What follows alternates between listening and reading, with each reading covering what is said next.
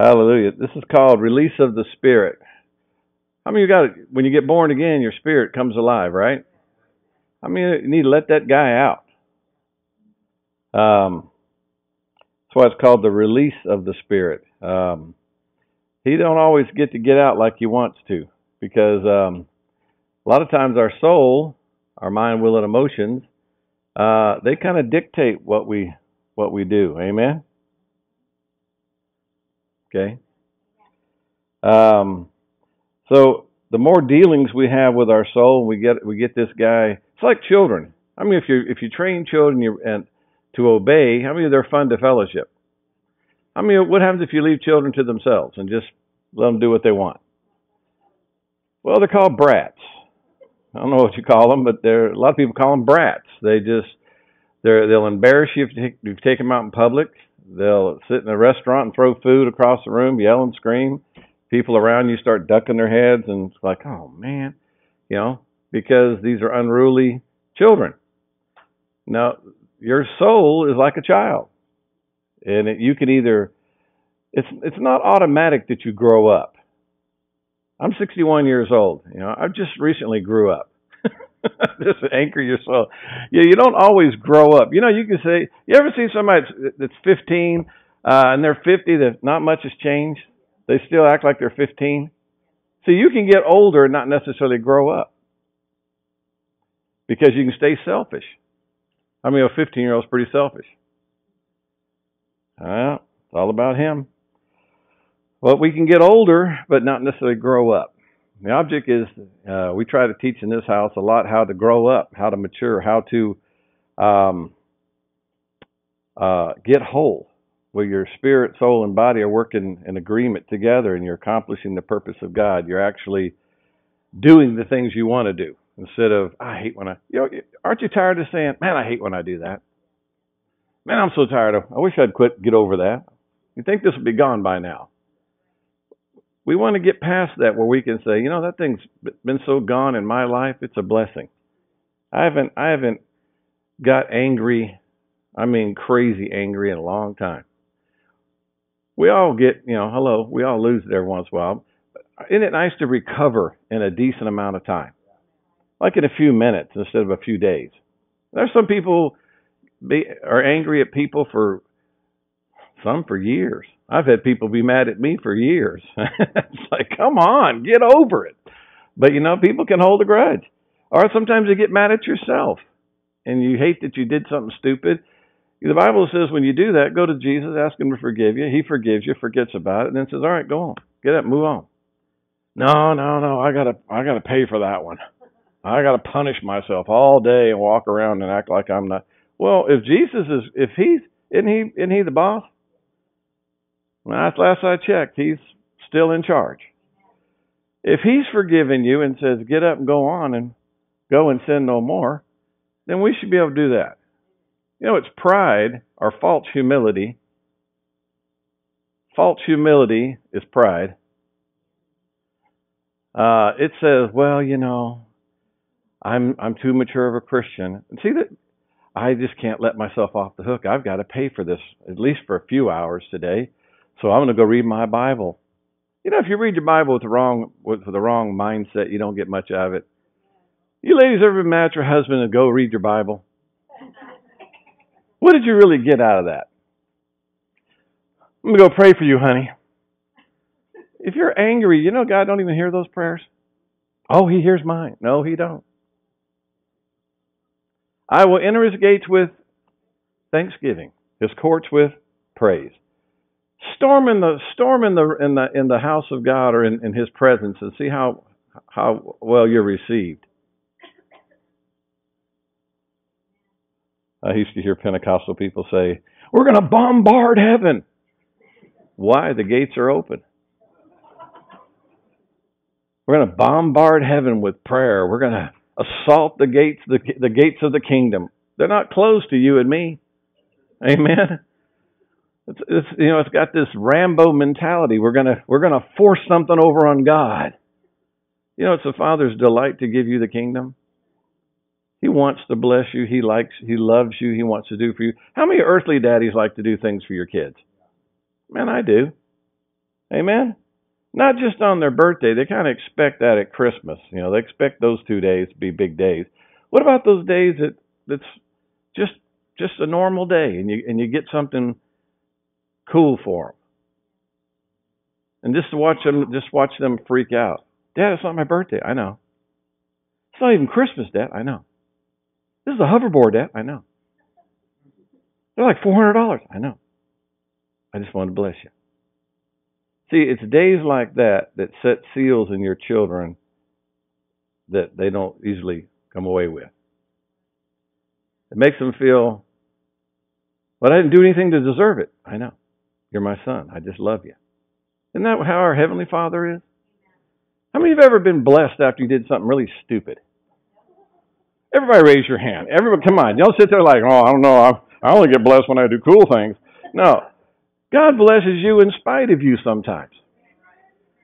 Sometimes I've done some dumb things, and then I repent, and then I turn around, and the Lord's just, I get a check in the mail or something ridiculous. Oh, my gosh. What is this about? God, I can't receive. Of course, I don't. I just talk myself into it. Thank you. It's too much. Okay. And what happens with that? Don't you just feel undone? Isn't that the Father's love just being poured out on you? He's letting you know, hey, I'm over it. Get over it. I like fellowshipping you. I don't like you being outside the throne room. I don't like you standing in the corner. We do that to ourselves sometimes. God, I'm not even going to pray right now. I'm just going to go stand in the corner. And God's like, wow, how long is this going to last? Well, probably several hours, maybe even a day or two. Bummer, because I really love you and I'd love to spend time with you, but you're going to punish yourself, even though my word says you're forgiven. I know it says that, but I feel. Feel. I mean, when you exalt your feelings above the word of God, that's bad. Amen? Feelings, nothing more than feelings. All right, that's my intro. Who's in charge? Your spirit or your soul? We'd love to say, I'm pneumatico, spirit-led. I'm a spirit-led man. I'm only led by the Spirit. Well, let's find out. Galatians chapter 5, verse 16. Galatians 5.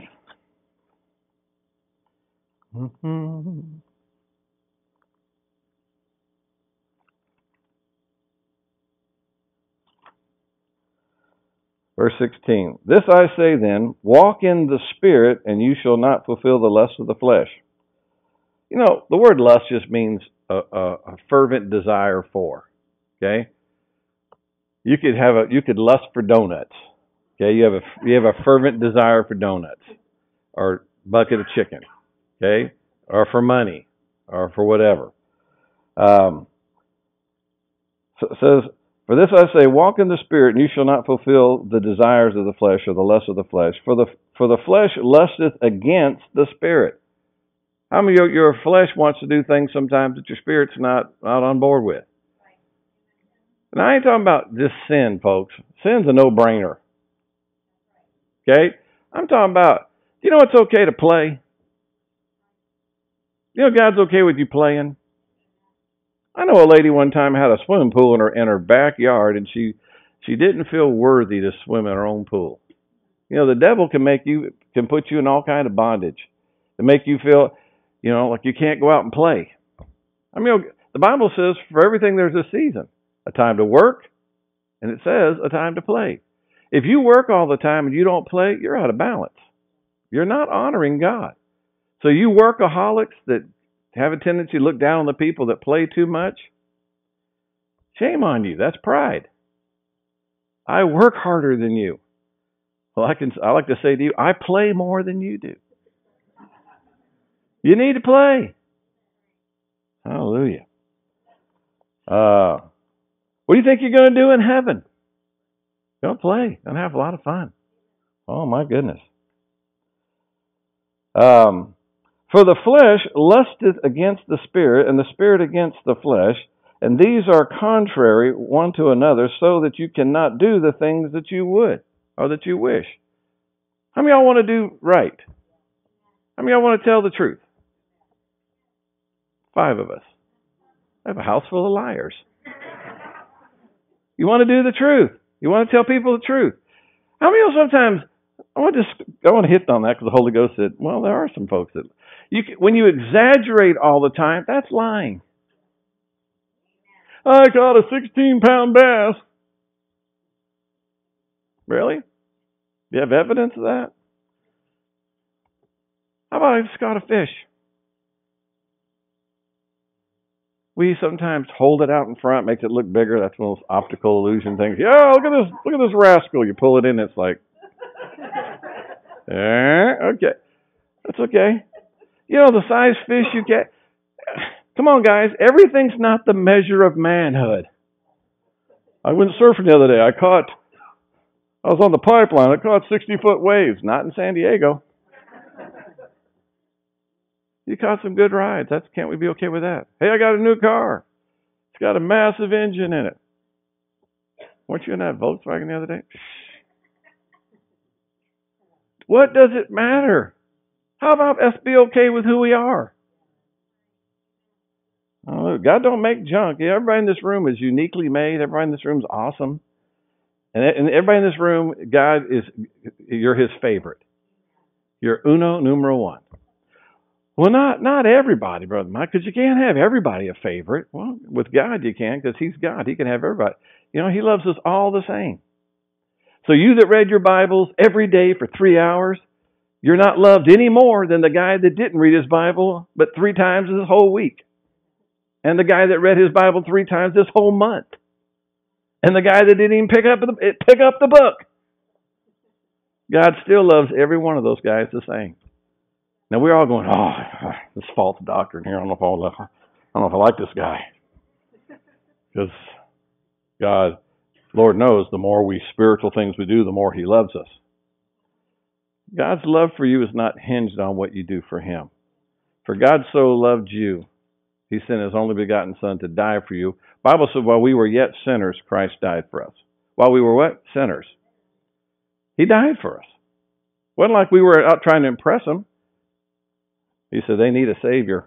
I'll be their Savior. We don't even want a Savior. Well, I don't care. One day you'll see that you do need one, and I'll have already paid for it. Hallelujah. So, walk in the Spirit, and you won't fulfill the lust or the desires of the flesh. Amen? So it says, for these are contrary one to another, so that you do not do the things that you wish. I want to do what I set out the purpose to do. I want to accomplish what I set out the purpose to do. I am tired of that tug of war within myself. The devil, some of y'all give the devil way too much credit for being the devil. He's a fallen angel. He's a fallen angel. He only has power if you move in fear. Fear does to the devil what faith does to God. If you get in fear, you activate the devil on your behalf. You get in faith, you activate God on your behalf. Oh, I'm afraid he's going to kill me. Well, then you're going to live your whole life in fear of death. I'm not afraid to die, because if I die, I step out of this body and I go to heaven, which is a far better place to be. I don't know if you've watched the news lately. This world's not really that cool of a place to live anymore. Hallelujah. So we're not afraid to die. Amen. Well, have you won the war? That's my next question. Looking at some scripture, and we're going to get into what I want to talk about. This is all laying a foundation. Turn in Romans chapter 8. I love Romans chapter 8. Romans chapter 8 is such a good book. Romans chapter 8 says, there is therefore now no. Say no. Means no more. Say that too. Means no more. Or ain't no more. There you go. I'd say it right. There is therefore now no condemnation to them that are in Christ Jesus, who walk not after the flesh, but after the Spirit. For the law of the Spirit of life in Christ Jesus had made me free from the law of sin and death. You know, when you become a Christian, you're under different guidelines, different laws, different rules, different regulations. We're under the law of the Spirit of life. We're not under the law of condemnation. We're not under the law of sin consciousness. I mean, before you became a Christian, you were very much aware of everything you were doing wrong because that was the devil's job to make sure he told you. You know, that's wrong. You know what you said was wrong. It's a lie. It's wrong. You know, those thoughts you're having right now, they're wrong. If people knew what you were thinking, they wouldn't even be in the room with you. Constantly, whether nobody else heard it or not, there was a voice constantly condemning you. That was not Jesus. Of course, the devil doesn't say, hey, I'm the devil. I'm here to condemn you. Because if you did, you go, well, if you're the devil, I don't have to listen to you.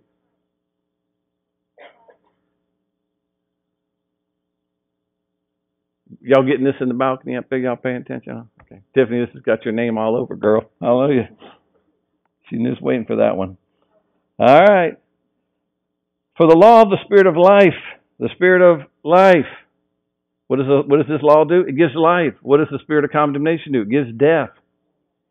All right, let's look at verse 5. For they that are after the flesh do mind the things of the flesh, but they that are after the Spirit, the things of the Spirit. For to be carnally minded is death, but to be spiritually minded is life and peace. Now, how many of the devil tells you the more spiritual you are, the less fun you're going to have? Anybody heard that lie? Just me. Wow, he doesn't tell that one to you, huh? Tells me that all the time. But you know what I found? I found that to be a lie. I found the more spiritually I am minded, now I'm talking about religious. Religious people have no fun. I am not a religious person. Thank you. See, religious people are people trying to modify their behavior so it impresses God. They're trying to be good in their own strength. A spiritual person knows they can't do that, and they just try to live through their spirit and just tell their flesh, hey, we're going to obey God. And in most time, we're going to please Him by the things we're doing. But sometimes we're going to mess up. But if we do, we're going to repent and move on. That's a spiritually minded man. Religious people try to live perfect. That's a task nobody can perform. You want to be perfect? I'll tell you where to go. To heaven. You got to die to become perfect. All the perfect people are in heaven. As long as you're walking in this earth, you're not going to be perfect, and you're going to have problems, you're going to have attitudes, and you're going to lose it at times. But that's why we need a Savior. You didn't just need a Savior to get saved. You need a Savior every day. I love that Paul said, I've been delivered, I'm being delivered, and I'll be delivered when Jesus comes. It's an ongoing process. I've been delivered from the world. I'm being delivered from the world every day. And when Jesus comes, I'll be delivered totally from the world. Hallelujah. But till then, you got to deal with some stuff. Hallelujah. You're never going to put on perfection till Jesus comes. Hallelujah. All right, so it goes on, it says, to be carnally minded is death, but to be spiritually minded is life and peace. What is it? Peace. The fruit of righteousness is peace. You know, most religious people don't have peace. They're too busy. They're so sin conscious. They're always guessing, second guessing. Was that God? Was that pleasing God? You know, you have the Holy Spirit. His job is to convict you when you do something wrong. If you're not getting convicted, carry on. Carry on, wayward. Carry on. Yeah, it's Kansas. See if you're paying attention. The carnal ones.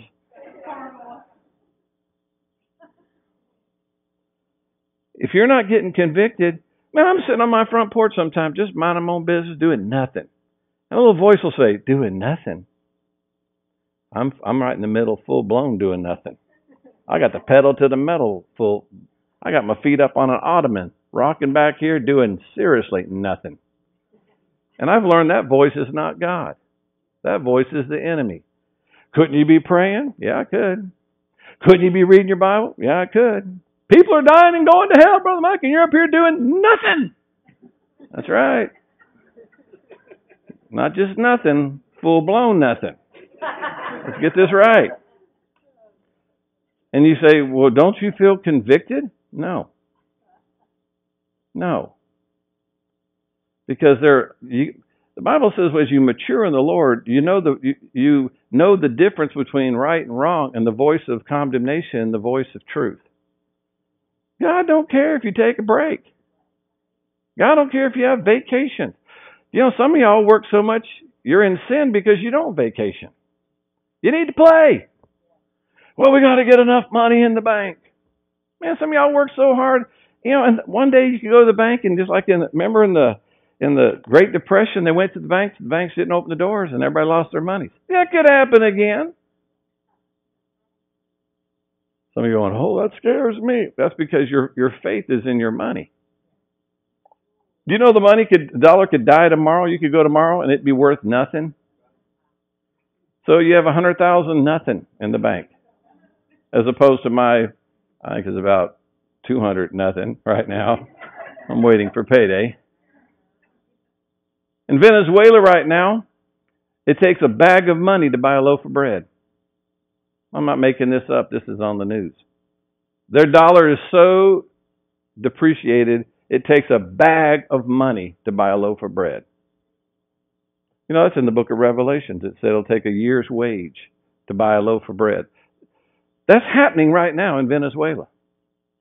Actually, there's no food hardly in Venezuela because they have this socialist system that's working so well. And they're broke. And their dollar has no money. So they're going over to Colombia with all this money thinking they're going to come home with lots of groceries, and they come home with just a few bags.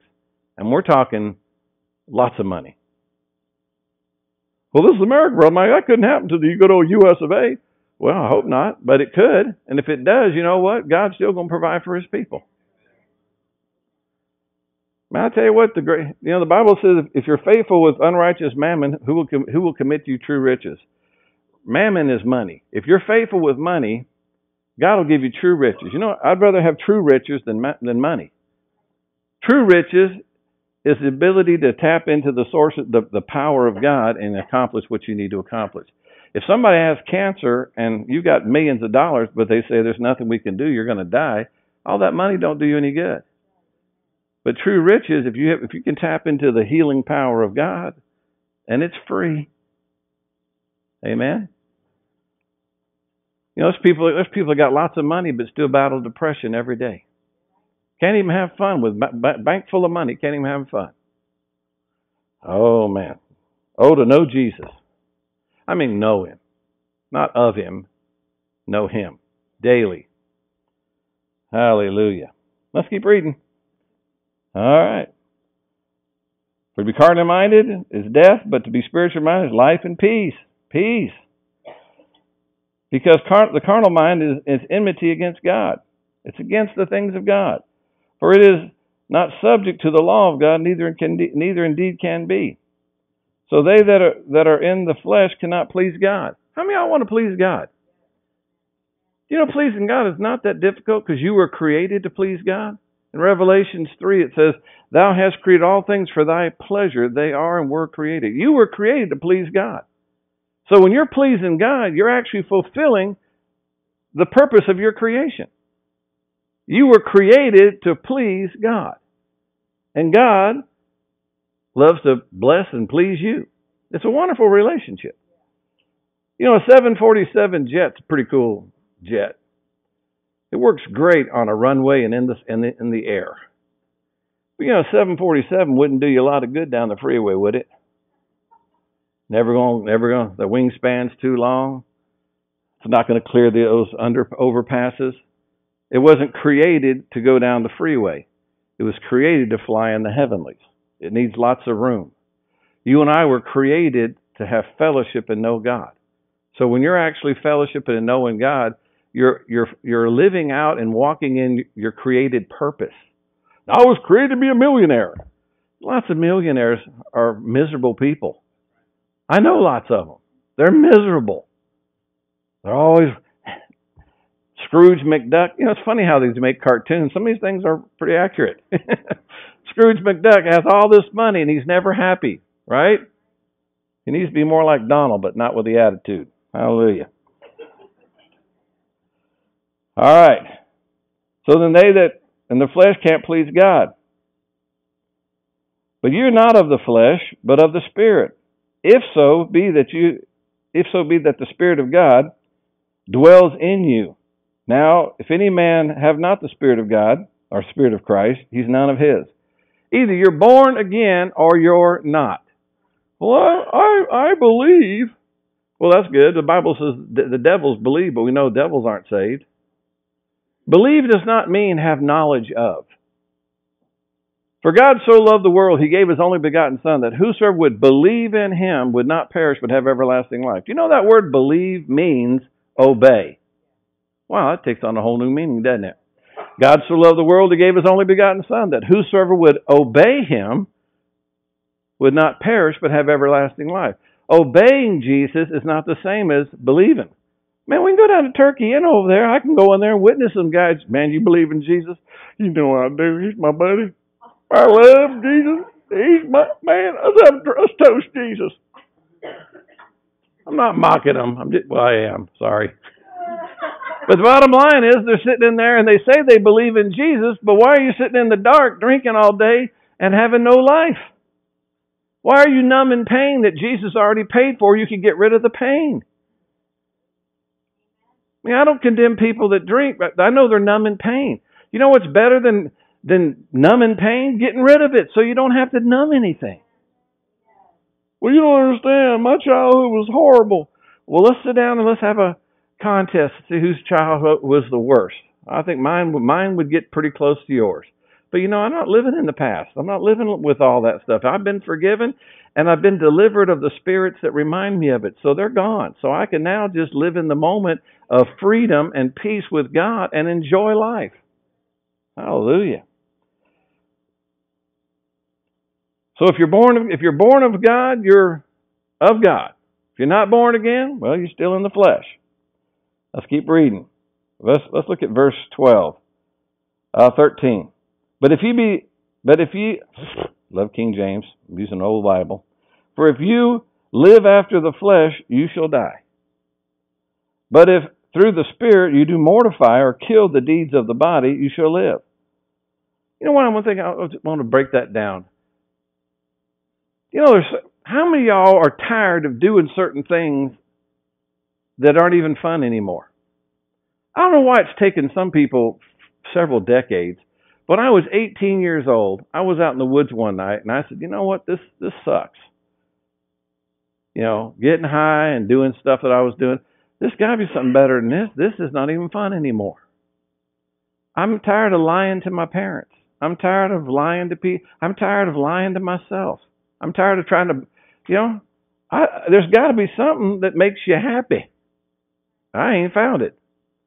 So I asked Jesus one night to come to my heart under a pine tree at 2 o'clock in the morning. I said, Jesus, if you'll take my life, make it worth living, I'll serve you. I'm done with this lifestyle. Now, isn't anybody else done with that lifestyle? That's why I wrote, have you won the war? See, winning the war is running up a white flag saying, I quit. War's over. I'm through fighting this war against myself that I cannot even win. And I gave my heart to Jesus. And you know what He did? He killed me. Yeah, well, killed me dead. Because the Bible says we die to self. Then He raises you a new creation in Christ Jesus. It says mortify the deeds of the flesh. Mortify means kill. That night I just said, I'm dying to all this stuff. Jesus, you kill anything in me that ain't of you, I'm ready to start living. And I tell you what, I got born again. The Spirit of God came through the universe, shot through there, pow, went inside me. Woohoo! Michael T. got born again. I went back and told my friends, hey man, been talking to God, and I'm living for Jesus from now on. And of course my friends say, wow, pretty high, huh? That's the group I hung with. Yeah, buddy. I said, no, I'm totally sober. I'm through with this. I'm ready to start living for God. And I didn't even know what I was talking about. But you know what? From that day to this day, I've been serving Him. I just picked up a Living Bible the next few days and started reading it. And I found out it's not that hard to track with the Lord. You just read what He tells you to do and do what He tells you to do. And the good news is when you're born again, you don't want to do the stuff you used to do anyways. I didn't. Anybody, don't you get tired of cussing? It's just a lazy way to talk. You got like 4 words. And they're universal. They mean everything. Man, I'm so glad that I have a vocabulary now. Hallelujah. Go figure. I'm so glad that I care. The Bible says we know we've passed from death unto life. How do we know? Because we love the brethren. I actually care about people in this room I've never met. Hoss, I love you, buddy. James, I love your brother. He's cool. Got that brotherhood of the beards going on. I don't even know him. By loving. Well, how can you say you love them if you don't know them? Because you don't have to know everybody. The love of God is shed abroad in our hearts by the Holy Ghost. God pours so much love in you, it just spills out on everybody. I don't have a little spoonful walk around just figuring who I'm going to share it with. Jesus said, out of the bellies of men shall flow rivers of living water. We have an abundance with God. One of His names is El Shaddai. More than enough. That's how I know I'm a Christian, as I love people that I don't even know. Run into them all the time. When I'm pumping gas, I'm talking to people. Wow, we know that about you, Pastor. We pray for you. Good. Keep praying. It's working. Yeah, I'm touching lives.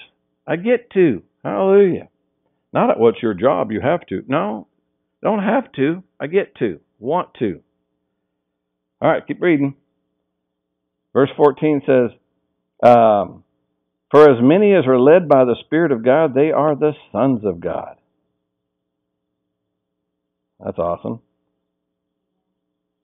If you have not received the spirit of bondage again to fear, but you've received the spirit of adoption, whereby we cry, Abba, Father, Daddy. You know that word Abba is such a cool word. It's all the tenderness of a daddy, but all the respect of a father. That's who God is. All the tenderness of a daddy. I mean, I picture me as a son of God, and God sitting on the throne, and me crawling up on His lap like a little kid. And if He's got a Snickers bar in His robe, He's got a pocket there, I'm sure it does.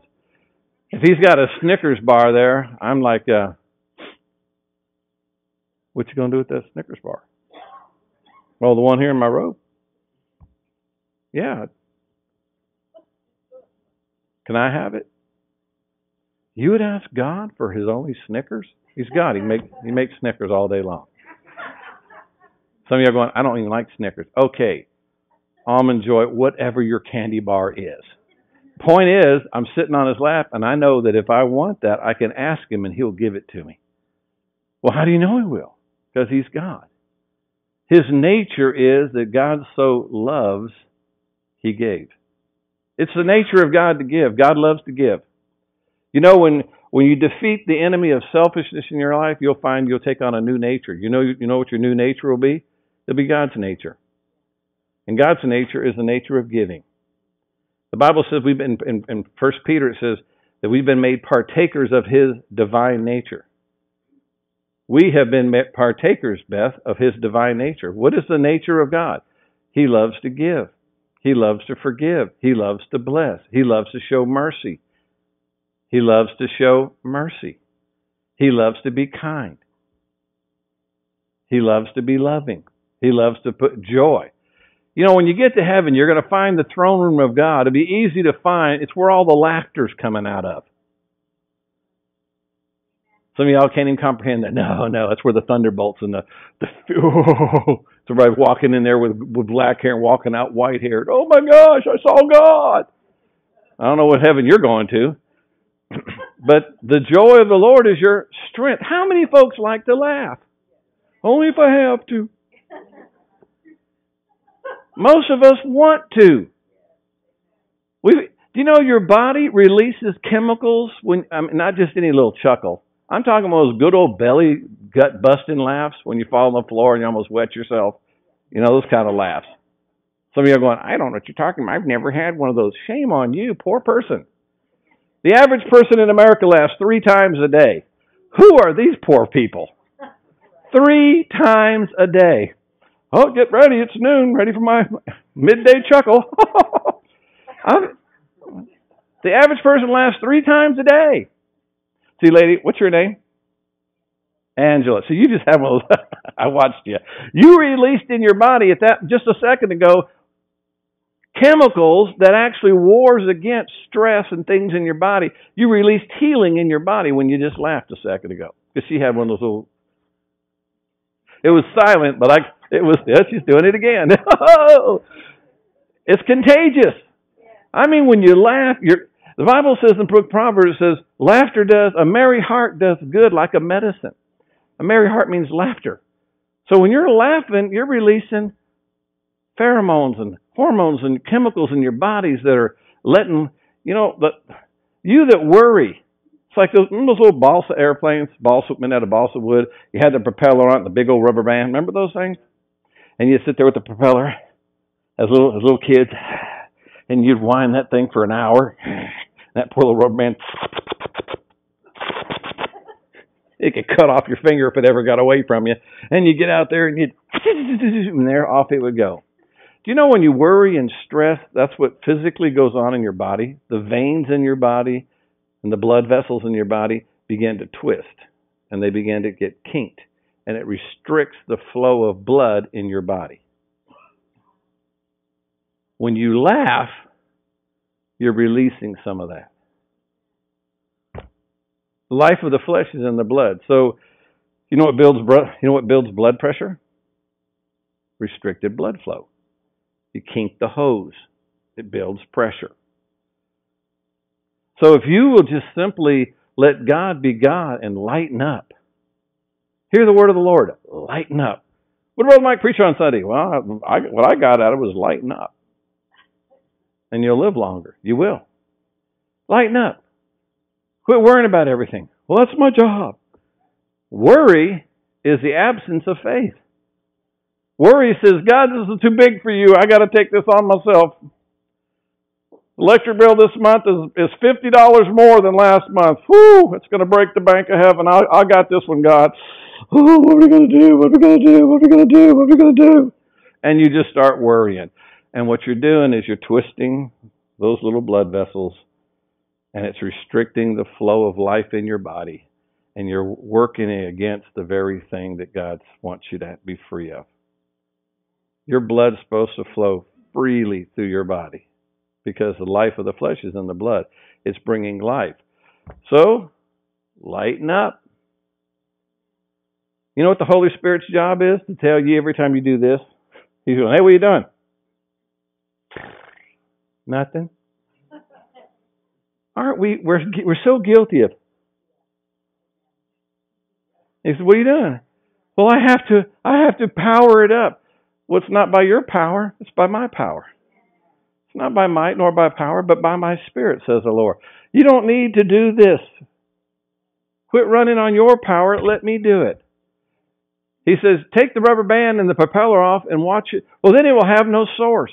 And God goes, well, good, then I'll have to be the wind beneath its wings. Then I'll have to be the breath that carries it.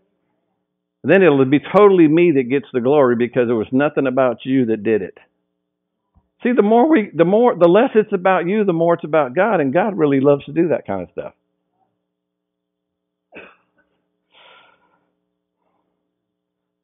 My friend Carol. Hello, Carol.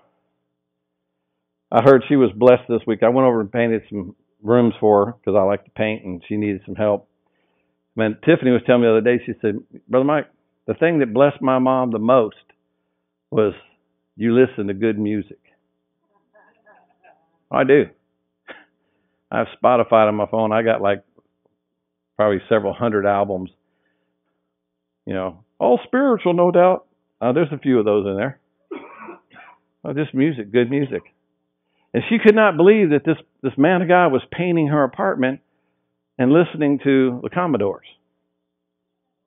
And listening to, the Eagles and Crosby, Stills and Nash and Dan Fogelberg and on and on. James Taylor. So you're going, none of those are Christians.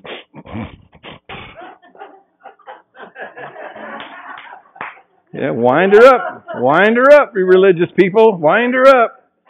Stress out if you want to. I know what I'm going to be doing this week. I'm going to be praying for you. Oh my gosh. Well, you can waste time on that prayer, or you can be praying for people that are lost that really need it. And she said, you know what she said? She said, at one point I was over there painting, I heard Carol go, she goes, my. I want to investigate what that is. And she said, all these years, 20 years, all that good music. She acknowledged it was good music. She was in a church that told her she couldn't listen to nothing but sacred music. There's a lot of music that's, it can be edifying without having to be spiritual. Love songs are singing about love. How many know God wants us to love one another? So I'm just listening to music, painting, having a good time. And she's, what struck her of the whole thing was, wow, preacher can actually paint and listen to music and not feel condemned in the process. See, I want you to be free. I want you to know Jesus, because Jesus will make you free. Hallelujah. As many as are led by the Spirit of God, they're the sons of God. We've not received the spirit of bondage to fear, but we've received the spirit of adoption, whereby we cry, Abba, Father. The Spirit itself bears witness with our spirits that we are the children of God. How do you know you're saved? Because somebody tells you? No. Because you do all the do's and don't do the don'ts? I know a lot of people that do that aren't saved. The Bible says our spirit bears witness with His Spirit that you're the sons of God. It's the Spirit of God in you that witnesses with the Spirit of God. It's your spirit getting a thumbs up from the Father going, when you ask yourself, God, am I okay with you? And you hear God say back, well, of course you are. That's how you know you're saved. You have the witness of the Spirit. Not the approval of man. Oh my goodness, some men will never approve of it. There's people that don't approve of the way I dress. They don't approve of my beard. I had some guy had trouble with the fact that I like wearing these little puka shells or whatever. It's my tie. That's my tie. Hallelujah. They don't approve. How are you going to build this church if you don't get the dress for success? You don't wear the power tie. Because I'm not building a church on a tie. Building the church on the truth. It's all about it's about Jesus, not about men anyways. All right, so we're through with Romans. Have you won the war? How do you win the war? Number one, you just surrender. You surrender. You say, I give up. When you gave up in my office one day and said, I give up. Prayed a simple prayer. You got born again. Yeah, but my life's still not perfect. Well, hello, 43 years later, mine's not either. But I'm enjoying the journey. I'm not living under that law of sin and death. See, there's a law. If there's a law of the Spirit, there's a law of sin and death. The law of sin and death is what does it produce? Sin and death. It produces death. It condemns you. It makes you feel like you're never good enough. God's mad at you all the time. You want to talk to God in prayer, and you look at. I don't know if you guys had this growing up. We had it. I look back now and think that is so carnal. We used to have this little thing in our kitchen. It had little puppies on it, and all these dogs had one of our names on it. There was the Mike dog, the Joe dog, the Teresa dog, and then there was the dog house. And how do you know you're in the dog house? Well, you just have to look at the little picture, because there it is.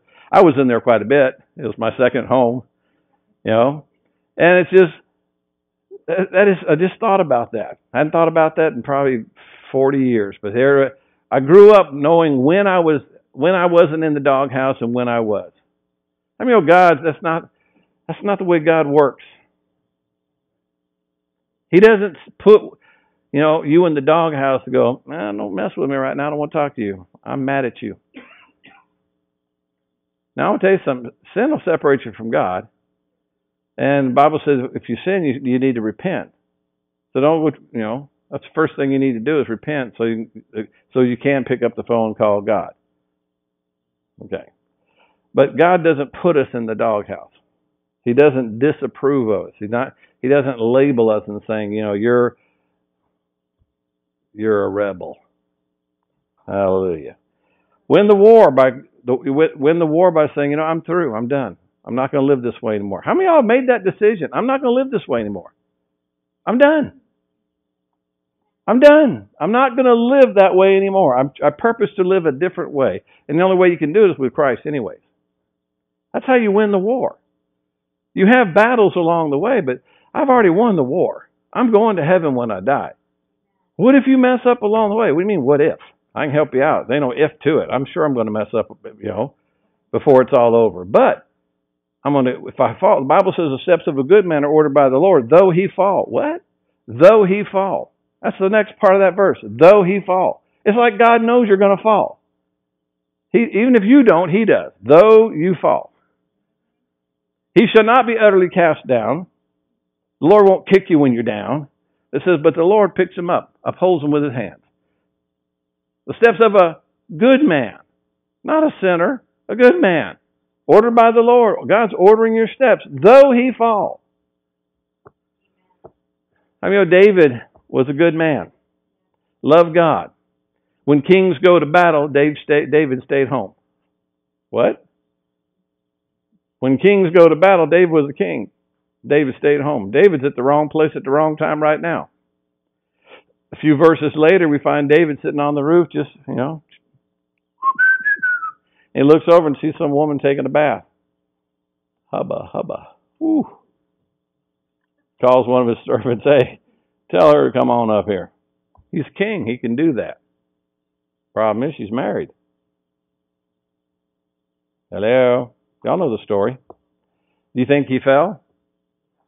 Well, yeah, he fell. That's New Old Testament. That's still falling. Then he had her husband killed, trying to cover it up. You know what? When the prophet came to him and said, "You the man," David began to repent, and years later, God writes about David, said, David is a man after my own heart. This was after the fall, not before. God loved David. You know why he loved David? Because David knew how to repent. He knew how to get right. All right. You win the war? Have you won the war? Anybody won the war? Me and Tiff. And Kevin. Thank you, Jesus. Dave, come on. Keep coming. Matt's won the war. We won the war. Yeah, we won. So, I'm afraid if I do this, I'm going to have the week from hell. I know I'm going to have it. That's how you know you won. Hallelujah. All right. This is what I want to talk to you about. Talk about the power of the Holy Spirit. One thing that the Holy Spirit's job is, he shows you things to come. How many of y'all want the Holy Spirit involved in your everyday life? Not just in what house to buy, what car to buy, who to marry, what school to go to. Not the big decisions, the everyday decisions. This is funny. You're going to get a kick out of this. In John chapter 16, verse 12 through 14, it says, Jesus says, I have many things I have to share with you, but you can't bear them right now, or you can't understand them. Howbeit, when he, the Spirit of truth, comes, he will show you things to come. He will guide you into all truth, for he shall not speak of himself, but whatsoever he shall hear, that shall he speak, and he will show you things to come. He shall glorify me, give me honor, for he shall receive of mine and show it unto you. The Holy Spirit will show you things to come. I've got a visual aid for you. Glory be to God. Glory be to God. Yeah, turn that camera on, buddy. Zoom on in here. Get the full manifestation. These are Billy Bob teeth. Yeah. No, I pulled my dentures out. This is what it really looked like. I was in a southern state one time, and I'm a trickster. I like to do things like freak people out. Sometimes people come to office and they already feel like they're in the principal's office, so I'll pop these in. I'll turn around and go, hey, how's it going? Just to lighten it up a little bit because, I'm that kind of guy. I was telling my dentist the other day, that floss stuff you gave me ain't working. I had to go up a couple notches. Went down to the hardware store, got some rope. That rope worked real good, boy. I was over at the store the other day, a restaurant at Olive Garden, and told the waitress, I said, "Is that fettuccine going to get stuck in my teeth? Because I don't want no stuff stuck in my teeth." I actually did do that to a waitress. I used to take this with a lot of places, and I was on a date with Brenda one time. We were at Olive Garden, and I just kind of slipped them in, and I looked at that waitress and said, "Is that fettuccine going to get stuck in my teeth? Because I don't want no." And then, man, the lady was like, "Ah!" I do it for the effect. I do it for the laughter. I read in the Bible, it says, we are counted fools all the day long for his sake. I got that scripture working. Now, I'm in Kentucky, and I'm at these people's houses, and I hear the door open, and some people are coming in. So I was in my room, and I got these off the dresser, and I popped them in. I'm walking down the hallway, and the Holy Spirit said, He did. He said, Mike, take those out and go put them up. So I'm halfway down the hall, and I was like, all right, well, what's that? I wonder what that's about. I go on, I put them on my dresser. I walk back out there, and I walk in this room, and there's a lady, had one of the biggest overbites I ever seen in my life. I mean, her teeth were just stuck way out there. But here, I'm going to tell you something. The Lord doesn't want to embarrass anybody. Not even me, and surely not this other person. So God knew what I didn't know was coming up. He'll show you things to come. I want to tell you, if y'all tired of getting embarrassed, listen to the Lord. I mean, y'all tired of having your foot in your mouth too many times. I just want to say one more thing. 3 hours later. How about we just listen to Him? He told me, take them out, put them up, and I did. And I went out there, and then I realized, oh my gosh, thank you, Jesus. That might have been construed as making fun of her. I'm so thankful that the Lord knows how to spare everybody's feelings. Because you that think that God just goes around throwing lightning bolts at people because He's God. No, that's Zeus.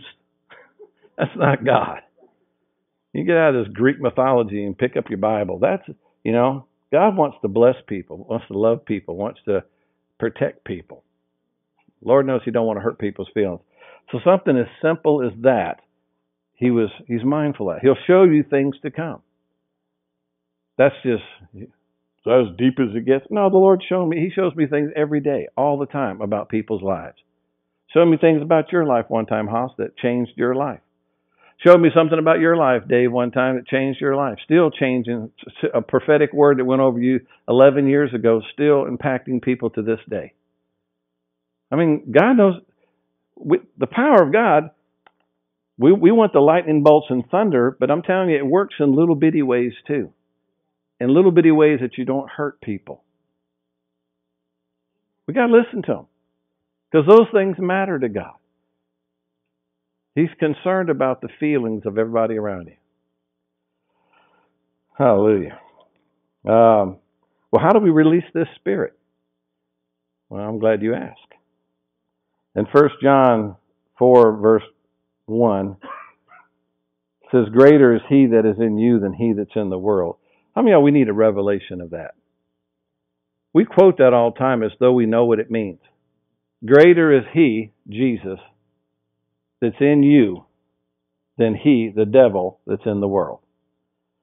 Some of y'all magnify the devil way too big, and you don't magnify Jesus near enough. How do you magnify the devil? By worry. Worry says it just magnifies the problem. Worry says, I don't know. Worry is unbelief. Worry is saying, I don't believe God can fix this, so I'm going to have to worry about it. And Jesus said, can you worry and add 1 inch to your stature? Anybody ever try to strain and grow? You can't strain and grow. You're as tall as you're going to be. That's how God made you. Amen? You ever worry, does it put any more money in the bank? No. In fact, it works against you because you're twisting up blood vessels. If you don't get nothing today, walk home with this. And know that when you're worrying and when you're stressing, it's unfathomable to me to hear children on a playground at elementary schools using the word stress. Kids are stressing on the playground at elementary schools. What is stress on a playground in the elementary school? What, are you afraid you're going to get hung up on the merry-go-round? That's never going to stop. Oh, my God. You're going to fall off the monkey bars? You're going to jump out of the swing and not nail the landing? Stress. Because they go home and they hear mom and dad talking about stress. Parents, be the parents. Don't talk about your financial problems around your children. Don't put that worry and stress on them. It's not their cross to bear. It's not. They're supposed to be carefree, free of cares. Sometimes the Bible says cast all your cares on Him because He cares for you. That word cast means throw. It's like you write down your electric bill, or you take your electric bill and say, God, you got to meet this. I'm throwing it at you. And know that He'll meet it. Amen? Quit worrying about it. Quit talking about it. Quit telling your kids, turn that water off. You know how much that water costs? Kids walk around the house, all they can see is little meters on everything over the refrigerator. Ding, ding, ding, ding, ding. Ding, ding, ding, ding. Shut that refrigerator. I'll let all the cold air out. You think that refrigerator runs for free? No, you see meters everywhere and dollar signs floating around the house. You know what that does to a child? It creates an atmosphere of stress. Well, I'm just trying to be economical. Well, whatever makes you sleep at night. What helps you? I'm just trying to be wise. So we don't use the words fearful or worry, because those aren't really in happy terms. We use, I'm trying to be thrifty, Brother Mike. I'm just trying to be wise. Okay? And you should be wise, but there's a way of being wise without making everybody else feel the fear behind that. Wisdom is not about fear. So, greater is He, Jesus, that's in us than he that's in the world. We need to get a revelation of how great He is. You know, the Bible says, magnify the Lord. Let us exalt His name together. I sought the Lord, and He heard me and delivered me from all of my fears. It's Psalms 34. Oh, magnify the Lord, not the problem. Don't talk the problem, talk the answer.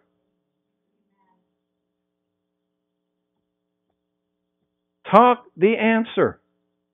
What does the Word say? The Bible says, be anxious for nothing, but with prayer and supplication. How many of y'all battle anxiety? You ever get frustrated? Ever get anxious? 2 of you. That's good. The rest of y'all be anxious the rest of the afternoon. You'll know what I'm talking about. You just start worrying and start getting anxious. This little area right here gets all uptight. And the Bible says, be anxious for nothing, but with prayer and supplications, make a request known to the Lord. It tells you how to fix anxiety. Pray. And when you pray the answer, not the problem. You have a financial problem. Lord, I thank you that your word says that you promise to meet all of my needs according to riches and glory by Christ Jesus. Father, I'm thankful I sow into the kingdom. Therefore, I have a right to reap, because whatever I sow, I reap. I sow finances, so I know you're going to bless me with finances. I sow counsel, or I sow compassion and sympathy toward people that are hurting. So when I'm hurting and I need a pair of ears to listen to me, you're always going to have a pair if you sow that. So I live by the law. I live by that law of sowing. It's a universal law. We all do, whether you think you do or not. We live by the law of sowing and reaping. Whatever we sow, that's what we reap. If you have ears to hear people's problems, when you have problems, you'll have ears to hear yours. If you sow that. If you sow mercy, when you need mercy, mercy will be there because you sowed mercy. If you sow kindness, then kindness will be there when you need kindness. Whatever you plant, whatever you sow, that's what you reap. If you sow finances, then you'll get See, that's how it works. And you just tell God, now your word says this is a law that you establish. The Bible says God is not mocked. Whatever a man sows, that shall he also reap. God set that law in motion. So when you start to get anxious, you say, Lord, I'm thankful that I sow into your kingdom. So part of our worship is taking up tithes and offerings, because that's one way that we defeat the enemy out of our lives, because we shut the door from him messing with us financially. Because we sow finances, we have a right to reap finances. Hallelujah. Hallelujah. So, greater is He. When's the last time you just sat down and meditated on the greatness of your God? If some of y'all have trouble trusting or believing God, I'll tell you what you need to do. Some of you go, I know, read more scriptures on faith. No, read more scriptures on faithfulness. Read scriptures about the faithfulness of God. Read stories about where God came through, where God showed up, where God intervened. Because every time you find in the Bible God doing that for somebody else, the Bible says God's not a respecter of persons. That means He don't have favorites. What He did for Elijah, He'll do for you. What He did for Joshua, He'll do for you. What He did for Moses, He'll do for you. What He did for Peter, He'll do for you. And just fill in the blank. Those Bible stories in the Bible aren't just for our kids in Sunday school. And Daniel was thrown in the lion's den. Oh, little felt boards and little lion. It's not just for them. You ever been in your lion's den? You ever felt like people were just but you survived. Yeah. Hallelujah. My last verse. He wants us to have power, doesn't he? Yes, he does. Not where we cut the lights off and see who glows the most, although that is fun. In Acts chapter 1, verse 8, Jesus said, "And you shall receive power after the Holy Ghost has come upon you, and you shall be witnesses to me in Jerusalem and all of Judea and Samaria and to the ends of the earth." You shall be witnesses. He didn't say, I'm going to teach you how to witness. See, the church thinks that witnessing is going out and giving people little tracts or whatever. Hey, read this. It's about Jesus. Hey, this is about our church. Come to our church. We have a coffee bar. We have coffee and donuts in the morning time.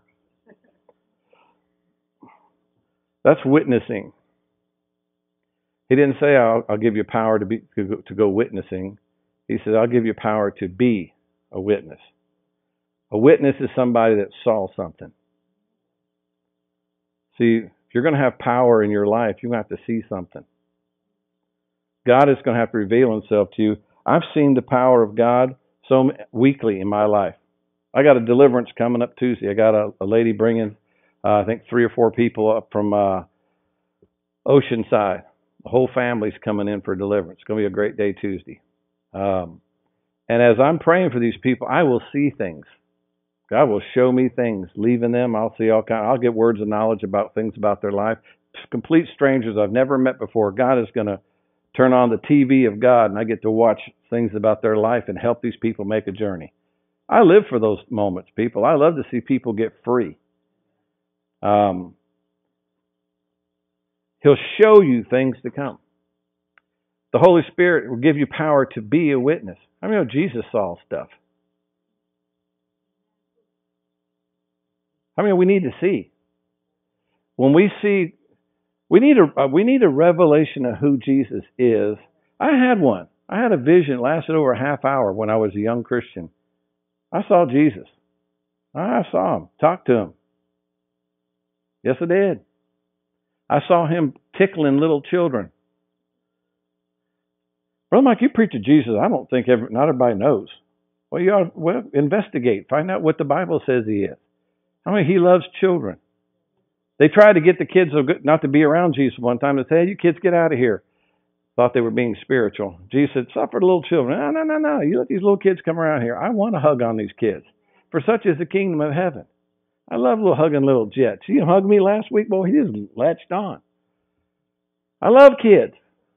Because Christ loves kids. We need to get a revelation of who he is. Don't wait for me to tell you who he is. You seek and find out who he is. He'll reveal himself to you on the beach, won't he?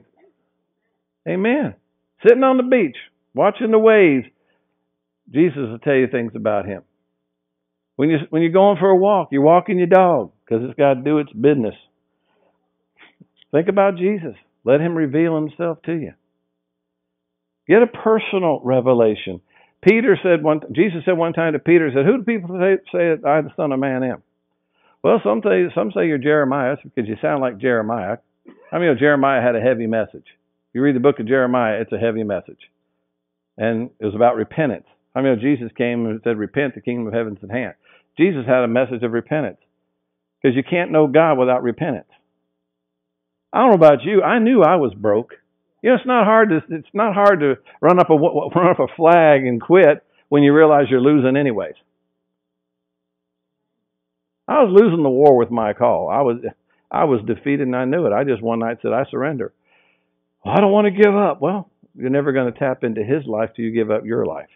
You die so he can live. But if he lives, then you live. I don't understand the spiritual jargon you Christians use. We walk in light, not in darkness. Well, duh, the lights are on. No. When I had this vision of Christ, He revealed Himself to me. You need to have a personal revelation. Jesus said, who do people say I am, Peter? Some say you're Jeremiah. Some say you're Isaiah, one of the prophets. Peter, who do you say I am? You're the Christ. You're the Messiah. You're the Son of the living God. And Jesus said, flesh and blood has not revealed that to you. See, flesh and blood. This is flesh and blood. I try to share the gospel with you. I try to preach the things that God puts on my heart. I try to do my best I can. And I do help some of y'all along the way. I believe I do. We wouldn't keep coming back if you didn't. But you need a personal revelation of Jesus. Nothing. You had one in a hotel room one time where the Lord showed up and talked to you. You need those encounters with Him where it's like, whoa, this is real. Boy, sure, we're lucky. Luck has nothing to do with it. Jesus said, seek me and you'll find me. Purpose that you want an encounter with Him, He'll reveal Himself to you. You can have a vision. He can audibly talk to you. He can talk so that still small voice. He can talk so loud to that quiet voice of your heart that it sounds audible. I'm so glad I heard Him walking down the hallway in Kentucky 15 years ago, because it spared me an embarrassing moment, and it spared somebody else an embarrassing moment. I wasn't trying to be mean. I was trying to get a laugh out of somebody, but there's a time for that, and there's a time not to. See, the Holy Spirit, it's all about timing. You know, there's a time to play, but there's a time to work too. You know, if you play all the time and don't work, you're out of balance. You do have to work. Hallelujah. If you stay up all night and you get up early, the Bible says that's stupid. It doesn't say stupid, it says not wise. You stay up to 2 or 3 o'clock in the morning watching some show, and then you have to get up at 5. Well, what was that for? Well, I had to see the end of that movie. You ever seen it 4 times? Oh, you just don't get it? We stay up late and you rise up early. And then you wonder why throughout the day you're dragging your feet and your boss is looking at you like, come on, pick it up. I mean, when you go to work, you should work as unto the Lord. That means you should pretend Jesus is your boss, not the person who works. Well, you don't know. I can't pretend. You don't know my boss, Brother Mike. He ain't nothing like Jesus. I didn't say it was like Jesus. You work as unto the Lord. You pretend that that's Jesus, so you work hard. Would you be lazy if Jesus was your boss? If He was on a construction site and every time He got in a truck and drove to another site and you all just started leaning on the shovel, He's gone. Would you do that for Jesus? No, if Jesus was around, I'd be getting after it. Well, that's what you're supposed to do. Amen. You work as unto the Lord. It's your witness. He'll give you power to be a witness. Be. How many of y'all want to be lovable? You want people to love you. Anybody want people to love you? Well, it says here that the Holy Spirit will give you power to be a witness. A witness, part of being a witness is being lovable, being merciful, being kind. God wants us to become those things, not just have scripture and verses to quote to people. The Bible says, the Bible says that you are living epistles read of all men. You're the only Bible some people will ever read. They look at your life. Matt Jones recently, I'm not going to uncover him, but he's been through a really tough year. You that know him, it's been a tough year, huh, Trace? Oh, yeah. That was a hearty amen. Oh, yeah. You know what? Recently, an attorney said to him, now I wanted to hear an attorney, said to him, "Sir, I've not met anybody that's gone through what you've gone through and has not been vindictive. What you have been through causes most people to be vindictive, hateful, and resentful. But you have no hatefulness, no vindictiveness. So that's a testimony. That's a witness. That man saying, sir, I see Jesus in you. Because that's what people need to see, people. So when we're going, wow, does Matt Jones know a lot of Bible? He is a Bible. See, it's not how much you know of the Bible. It's how much of the Bible are you living. See, he's a living... That attorney, it affected him and says, wow, you should be mean, resentful, and angry, and almost hateful because this person has done so many horrible things to you. And yet you respond with such compassion. I don't get it. Now, is that not an open door to say, well, Jesus? Let me tell you where it comes from. See, that is the witness. See, he became something. Now, how did he become that, Kevin? A trial. He didn't just wake up one morning and confess a few scriptures, all right, and there he was. No, he had a choice every day. The Bible says, being reviled, he reviled not. People persecuted Jesus. He didn't turn around and cuss them out. He being reviled, he had to make a choice. I know you're calling me names, you're saying all these things, but I'm not going to retaliate.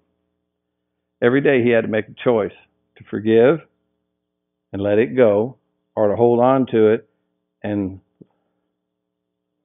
let it produce stress, strife, unforgiveness, bitterness, resentful. And that one day that plane would fly. But he chose to leave his finger off the propeller and let Christ. That's how this stuff works, people. It works in our everyday life. It doesn't just work on Sunday here in the house and during your worship service. It works in the everyday part of your life. Power to be a witness. So how do we tap into that power? Just do it. Sign just says, just do it. Well, easier said than done. I didn't say it was easy. It's easier to be resentful. It's easier to hold a grudge. It's easier when somebody is mean to you to be mean back. That comes natural. For most of us. But I didn't say it was easy. But that's how you know you're born again. That's how you know the Spirit of God lives in you. Is you should respond one way, but you find a power giving you an ability to respond another way. It's a choice. And if you choose to respond that way, it says that in one place it says that the Holy Spirit, Jesus said, He'll speak of me and give me glory. That's when you give God glory. When you respond. When that attorney said that about you, Matt, that was giving God glory, because that attorney now saw with his own eyes, heard with his own ears, a testimony of Jesus Christ in the earth. That a man had the power not to retaliate, but to walk in something higher than that, which is love. He got to see Jesus. I want people to see Jesus in you guys. I don't want to see you. I want to see Jesus. They can see Jesus in us. They can. They can see Jesus in you.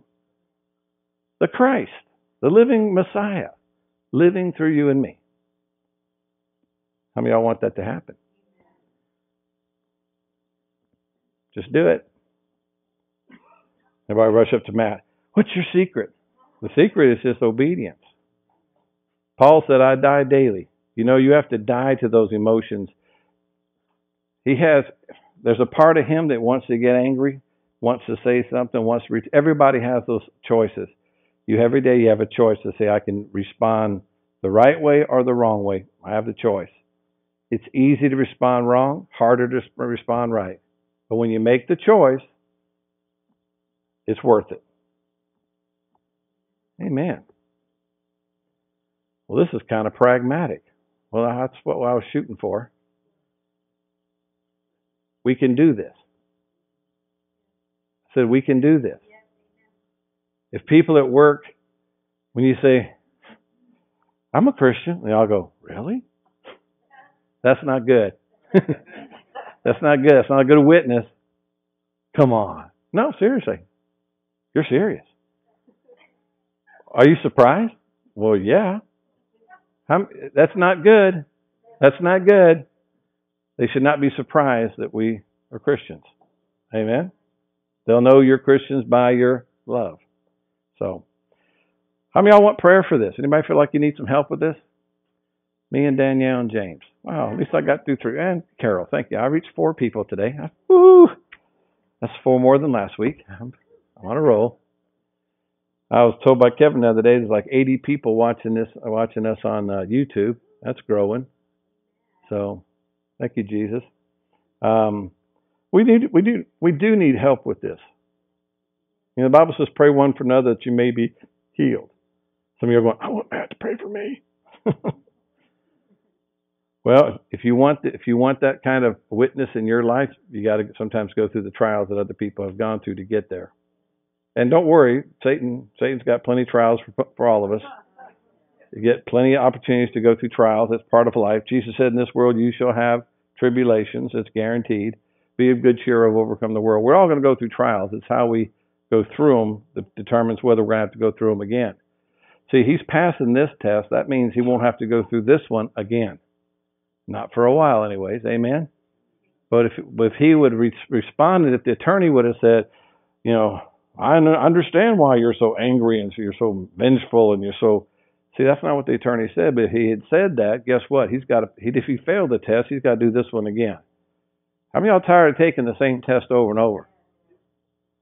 I know somebody that took 4 tests to get their license. You know why? There's 4 tests, different ones. They just learned each one of the tests and studied the test. Why didn't you study the book? How about we study the book instead of keep failing certain tests, and then we won't have to keep taking the test over and over again. How many of y'all want to get to on the other side of some of these places in your life? You're at a season, you're 30, you're 40 years old, you're going, "I thought I'd be further down the road." Well, stop. If you're on the wrong road, it never turns into the right road. Stop. Look for that exit that Jesus is saying, exit here to eternal life. Get off that road and get on the right road. Some of y'all just need to make peace with God. You need to give your heart to Jesus. You're on the wrong road. When's this going to get right? Well, this road never gets right. The Bible says it's a wide road and it leads to destruction. You need to stop the car and get out or look for that exit. Aren't you glad there's lots of exits? That's what He's doing all the time, trying to get you off that wrong road to the right road. So let's do that right now. Bow your heads. With every head bowed and every eye closed, I want to ask you a real simple question. Are you on the wrong road? Are you keep making the same mistakes over and over? Is life just not going the right way? Do you keep losing these battles because you haven't won the war because you haven't surrendered? Before you leave this building, you could change. Here's one of those exits I'm talking about. Right now, the Lord is saying, stop the car, pull over here. Here's an exit. You can get off the road that the Bible calls it the wide road that leads to destruction. It says many go thereby. And Jesus is saying, if you want to get on the straight and narrow, I can show you how to turn this thing around, but you're on the wrong road. You got to get on the right road. Is anybody here this morning with an uplifted hand say, Brother Mike, pray for me. I know I'm on the wrong road. I know I'm making the wrong choices in my life. It's me. I'm not blaming God. I'm not blaming my parents. I'm not blaming everybody else. It's me. I just need to get on the right road. I need to surrender, give my heart to Jesus, and let Him fix this thing because I'm making a mess of it. Anybody want to pray that prayer with me this morning? I see that hand, sir. God bless you. Anybody else? I see that hand. Amen. God bless you. I see that hand. God bless you. Amen. Amen. This is the most important decision you'll ever make in your life. Jesus, I'm tired. My poor little airplane, that rubber band is so tight. I've got so many physical things going on with my body, and I know I create them because of the worry and stress in my life. I want to be free. Raise your hand. I want to pray with you. You're about to meet the Messiah today. Jesus. 3 people raised their hand. You're about to get peace with God. All right. All right. Who else? Thank you. Amen, bro. Amen, sister. God bless you. All right. Amen. Let's make peace with God. Hallelujah. Every one of you that raised your hand, stand to your feet right now. You don't have to come down here, but I do want you to stand up for Jesus. That is the beginning of making things right with God, is that you're willing to stand up for Jesus. We're not going to sneak in the kingdom of heaven on the back row somewhere and slide in the back door with the lights down. We are going to stand up for Jesus. So every one of these people that are standing up right now, you're about to make peace with God. You're telling God, I want on the right road. I want to know that I know that I know that I know when I leave this building today, I have peace with God. I am right with you. I'm on the right road and I'm heading in the right direction. And I surrender. I run up a white flag. Jesus, I quit. I give up. I am no longer going to be in control of my life. I give it to Him whose right it is. Every one of you standing, there's about 10 or 12 of you. God bless you. Pray this prayer with me. Repeat after me out loud. Heavenly Father, in the name of Jesus, I ask you to forgive me of all my sins. I receive Jesus Christ as my personal Savior. From this day forward, I'm living for Him. I run up the flag. I surrender. Jesus, take control of my life. Lead me out of this wilderness, and I will serve you all the days of my life. Thank you for saving me. In Jesus' name. Amen. Now, before you sit down, everybody just down. I want you to look around the room, put body of Christ, not here to embarrass anybody. These are new brothers and sisters in Christ. These are people who want to make peace with God. You go up to them after church and give them a hug and say, hey, you can pick and choose your friends. You're stuck with your relatives. I'm your brother, your sister in Christ. God bless you, Hoss. You're going to make a journey. Hallelujah. Mr. James, I'm going to help you. Whoa, grasshopper. I'm going to teach you ways of the force. It's all good. Miss Chuckles, God bless you. Hallelujah. You keep on chuckling. Hallelujah. Are we all happy? Man, some people met Jesus today. That's serious. They heard the gospel and they let go. And I'm happy for that. I want y'all to enjoy this week. Next week, we're going to start our home fellowship things. I want you guys next week, go to the places you're supposed to go. Get to know, I don't know these people. Well, that's the whole idea, is to get you meeting people that you don't know so you can find out that all these people are cool and have fun. And you'll have fun. If you're coming to my house, we will have fun. I got Billy Bob teeth for all of us. We'll all sit around and hee-hee. No, just kidding. But get out and we're going to have fun and fellowship next week with one another. Enjoy this week. Go around, tell everybody, hug some people. Have a baby. And your baby due? Like 2 weeks? 2 weeks. 3 weeks. Well, I tell you, we got some women in this house. They're doing swell. I'm telling you, I'm really proud of them. All right, you're dismissed in Jesus' name.